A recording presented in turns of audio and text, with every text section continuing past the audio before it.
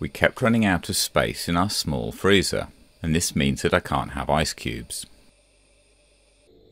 So I've bought a small chest freezer which fits neatly behind the shower.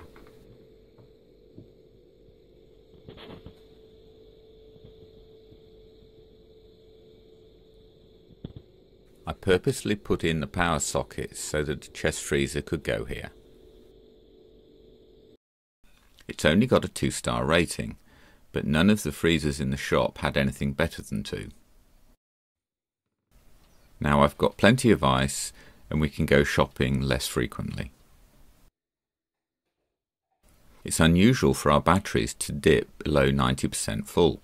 With the addition of the freezer, it diminished slightly, but it hasn't made a real difference.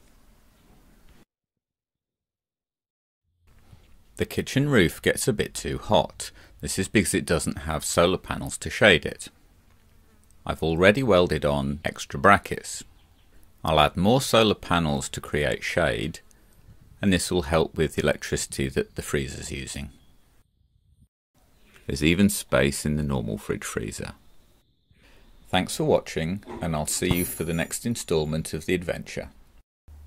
This topic is covered in full detail in part 2 of the ebook How to Build an Off-Grid Shipping Container House.